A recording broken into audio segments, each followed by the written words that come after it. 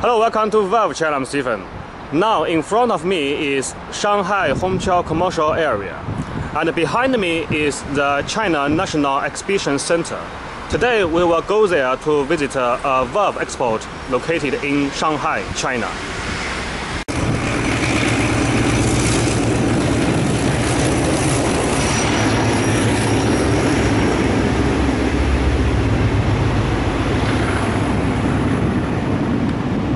Now we are in the exhibition area. Let's go inside to find out what kind of valve we can find in this exhibition.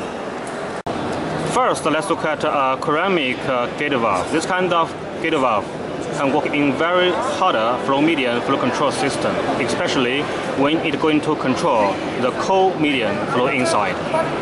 When this kind of gate valve works in the cold flow medium inside, the cold flow medium will not destroy the sealing face inside the valve, because we're going to use a ceramic sealing face to protect the valve, and also we're going to use ceramic to protect the gate. So this kind of gate valve sealing face are much harder than other kind of valve. So it can work in very special flow control system. It can work in very high temperature industry. The next one is a eco-centric semi-ball valve. This kind of ball valve before I already talked about. When we're going to open this kind of valve, the ball will immediately left the sealing face. The valve seat sealing face will immediately left the ball sealing face, because this valve is one kind of semi-eccentric ball valve. And also we're going to use the same principle to protect the valve sealing face. We're going to use a ceramic valve seat, and also going to use a ceramic ring to protect the ball. So when we're going to use this kind of ball valve in the industry, if the flow medium it contained a lot of hard material inside, the material will not destroy the sealing face. You are going to protect the sealing face. Here is a triple offset butterfly valve. This triple offset butterfly valve, the special thing is we're going to use a sealing face. The ring are not located on the disc. The ring are located on the valve body. The triple offset butterfly valve before I already talked about. When we're going to open this kind of valve, the disc sealing face will immediately left the valve seat sealing face. So this kind of valve, when we're going to open it, it has no rubbing. So this kind of butterfly valve will have long lifetime. Let's look at some forged valve. This one is a forged gate valve and forged ball valve. This one is 3-piece forged ball valve. It has a 3-piece and a ball inside the valve body. The body are forged by the carbon steel. And this one is a forged gate valve. The gate valve, all the components are made by forge, and the flange are widening on the valve body. This kind of gate valve always work in the high temperature and high pressure working environment. Except high temperature working environment, we can see this kind of gate valve also can work in low temperature environment. The temperature can work in lower than 100 Celsius degree. This kind of gate valve, most of the time we are going to use widening connection to connect the valve with the pipeline. Except this kind of low temperature global valve, we also have another kind of low temperature global valve. This kind of low temperature global valve can work in the temperature lower than 119 Celsius degree. The reason why this kind of global valve have very long neck, because it's going to protect the parking on this area. If we don't have this kind of long neck, if the parking are located in this area, the low temperature will destroy the parking. So that is the reason why we designed this kind of low temperature global valve have very long neck on the top of the valve. Here we have two kind of different material forged gate valve. This one, the material is A105, it's carbon steel, and the reason why this one, even though the tape is the same, but the color is different. The reason why we use blue color to print on this valve, because the material are special. It is used F11 material. Before we already talked about the material, high temperature steel. This kind of material can work in the temperature higher than 500 Celsius degree working environment. This kind of low temperature global valve, it can serve the liquid hydrogen and liquid nitrogen. Its manufacturing, it has a TS certification, and also the material is CF8. This kind of material are perfect working in the low temperature environment. This one is a forged check valve. The flow medium can flow from this side to another, but it cannot flow back because the check valve, it has a disc inside. The disc can move up and move down. When the flow medium flow from this side, the disc will going up to open the valve. But if the flow medium flow from another side, it will push the disc to close the valve. This check valve, the material is A105. It's one kind of forged carbon steel. In China, not all the manufacturers are going to produce all the valve components by themselves. Some manufacturers are going to produce the valve component only. Just like this manufacturer just going to produce the bore for the bore valve. Let's look at some special bore from this manufacturer.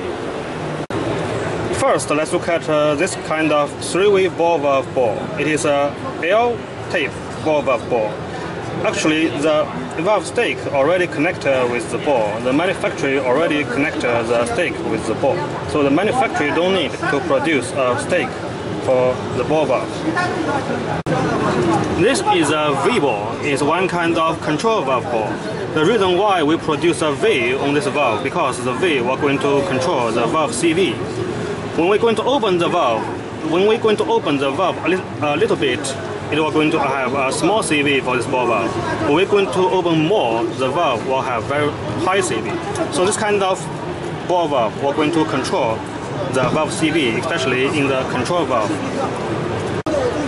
This bore valve is a little bit special than others because most of the time we are going to use casting or forging to make material become a bore. But this bore valve, the bore are not made by casting or forging. We are going to use stainless steel pipe, and then we cut the pipe, become this side, and then we're going to use a very special machine to push the pipe, become a hemisphere shape. So this kind of bore valve, the material are very special. Just like this example. Actually, before, the material is one part of the pipe, and then we push the material become a bore. So this kind of bore valve, the material are special than other kind of bore valve bore. Here is a lined butterfly valve. The reason why we use the line to protect the valve body because some kind of butterfly valve will work in the flow medium are very sensitive. The flow medium are very corrosive. So we use the PTFE. We put the PTFE inside the valve body, and also we're going to use the PTFE to protect the valve disc. So this kind of butterfly valve, when it works in the flow control system, the flow medium, even though are very corrosive, it will not going to destroy the valve disc and the valve body. So now we can see very clear about this kind of butterfly valve. We're going to use the PTFE to protect the valve body, and also we're going to use the PTFE to protect the valve disc, and also we can use this kind of material going to protect the body too. So when we're going to use this kind of valve in the flow control system, all the valve body already be covered by the PTFE. So the corrosive flow medium will not going to destroy the valve body. The valve will have very long lifetime. This bore valve are a little bit special. We can see the first flange are very thick, the next flange are very thin. The reason why we design this kind of bore valve, because this kind of bore valve will work in the tank industry. We were going to disassembling this very thick flange, and then going to widen this kind of flange on the end of the tank, and then we're going to connect the valve body with this very thick flange. So this kind of bore valve only work in the bottom of the tank in the industry. Let's take a look at some bore valve. This one is a one-piece bore valve, and this one is two-piece bore valve.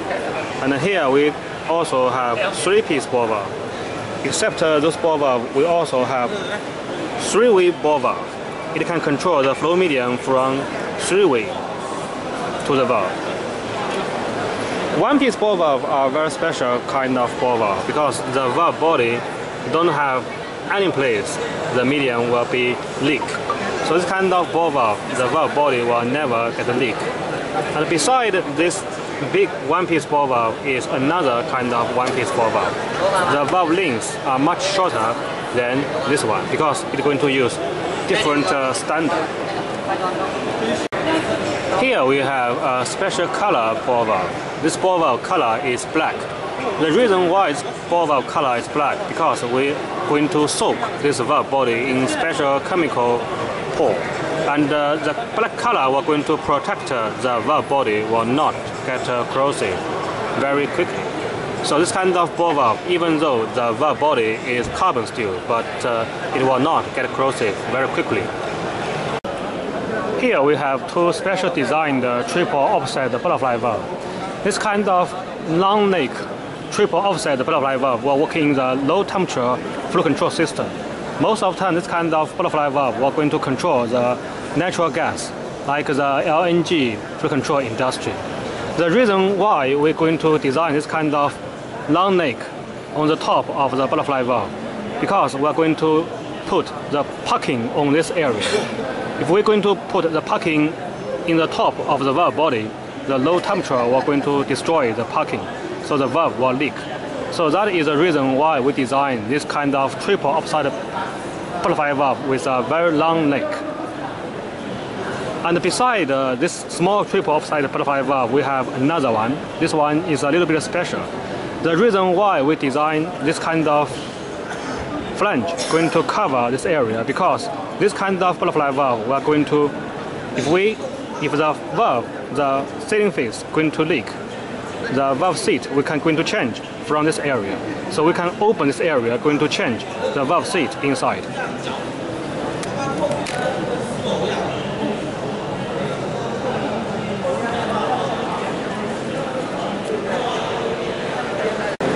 Let's look at this pneumatic control ball valve. This ball valve already mounting the two control options for the user. First option is the gearbox and another is the actuator. If we're going to open this valve, we can use the hand wheel to open this ball valve.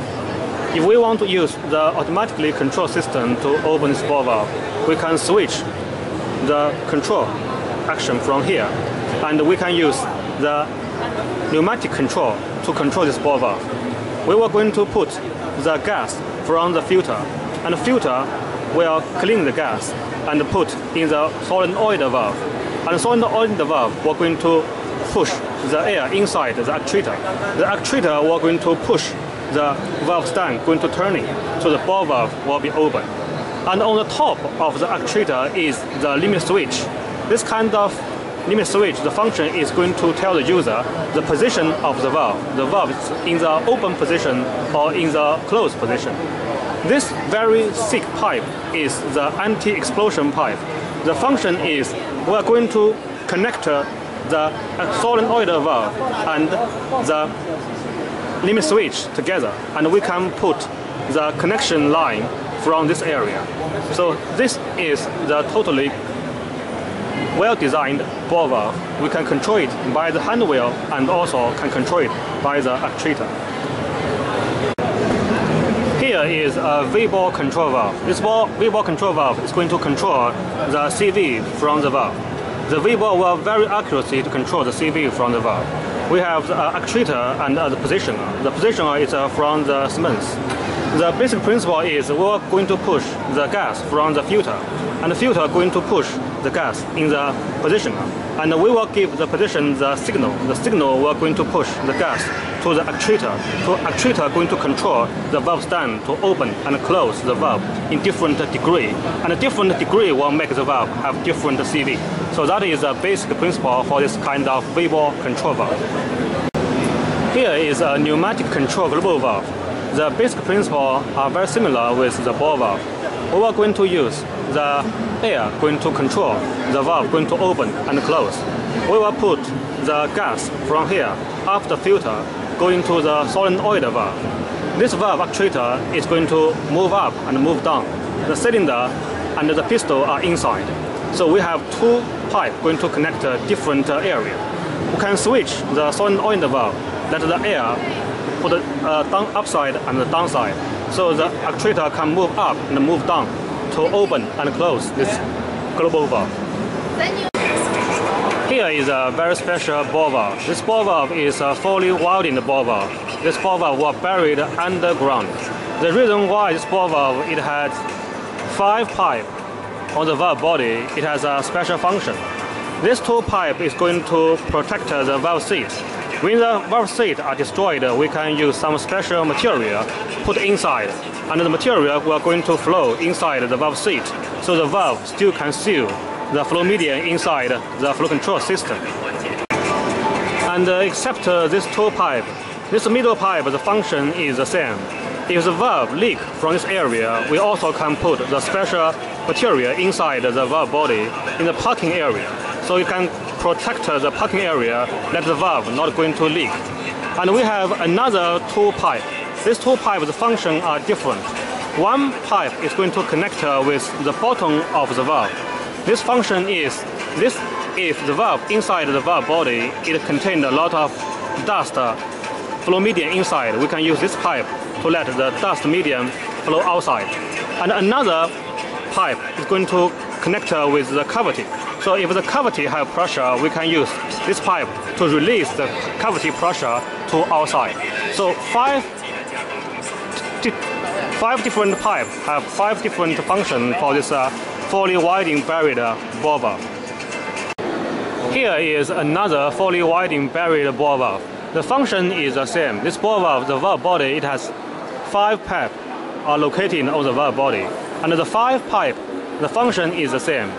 Those 1, 2, 3 pipe is going to protect the valve seat. If the valve seat are leak, we can use some special medium we can put inside the pipe, and the special medium we're going to seal the valve. And also we can protect the parking area with this pipe. And another 2 pipe, this valve, this pipe and this pipe, the function is different. This pipe is going to connect with the bottom of the valve. This area, it always accumulates a lot of dust inside, so we can use this pipe to clean the valve. And another is going to connect with the valve body cavity. So if the cavity have pressure, we can use this pipe to venting the cavity pressure inside the valve body to protect the valve body. Here we have another very special ball valve. This ball valve is 6-inch size and 2,500 plus class, and the material is A105. It's one kind of forged carbon steel. This ball valve, the size and the pressure are very high. It can work in very special working industry.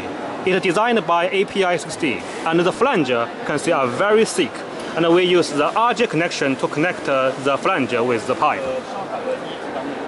So in this exhibition, except the valve, we also have some kind of equipment going to produce valve. Just like this special machine, it can produce the gate valve sealing phase in 1 time.